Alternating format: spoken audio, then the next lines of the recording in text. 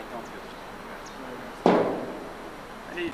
Hello everybody and welcome to this Valdosta Daily Times Weekend Sports Preview. I'm Ed Hooper. I'm here with head Valdosta State softball coach Thomas Macera. Coach, thanks for joining us, and deservedly so. Your team is in the Super Regionals this year, 51-4, I guess. Just talk about this year and what kind of amazing ride it's been so far. It's been a really blessed year. I mean, girls have played hard and had some breaks here and there when they needed them, and just a lot of stuff that's come together for us this year. Super Regionals are this weekend against Florida Southern. What can you tell us about what the Mocs are going to bring to the table? They're real aggressive on the bases. They got a pitcher with a .86 ERA with a whole lot of strikeouts. They're a very solid team defensively, so it should be a really good matchup. Freshman outfielder Courtney Albritton was named the Conference Player of the Year and Freshman of the Year. What has she meant to this team this year? She's been so much fun to watch. Oh, she's just a phenomenal player and has made a lot of big plays for us. She's leading the team in hitting. She just gives you everything she's got when she's here, and just helps elevate the players around her. You pride your team on defense and the way it's played, and the other day we saw some great defensive plays in the outfield by Albritton and Claire Wamsley, but all around your defense is the reason you guys are going to be in the running for national championship. Oh, absolutely. We robbed 2 home runs. Marty Littlefield makes a play up the middle on a line drive dive.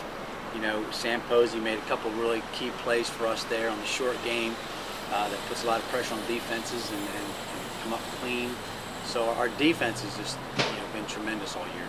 We talk about this Super Regional and how we want this to be a big crowd Friday night, but you've had some great crowds this season. I know we talk about the Blazer crowd all the time. I think we've broken 2 attendance records already this year. Talk about the crowd and what it's meant to your players this year to play in front of them. Oh, it's awesome. The girls they just can't believe it. You got so many people coming out here to watch them play, and when you're on the road, there might be 50 people in the stands, and you come out here and there's several hundred, as high as 600 to 700 here is cheering for these girls and into the game, and just the girls feel that backing, and it's just it's pretty exciting to see.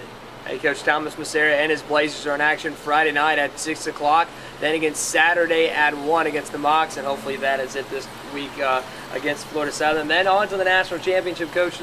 We know it's 1 game at a time, though, for you and your Blazers, even though it's 6 wins to a national championship. Yeah, I mean, we're not even looking past Friday night at this point.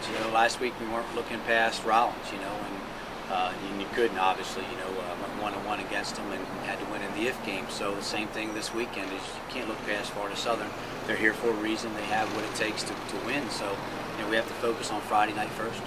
This coach right here, by the way, was the Coach of the Year in the conference. So, Coach, we know your players deserve the accolades, and so do you as well. Congratulations on that honor as well, and a great year, and hopefully much more to come the rest of the year. Appreciate it. Thank you. No problem. Coach Thomas Macera and the Blazers in action Friday night.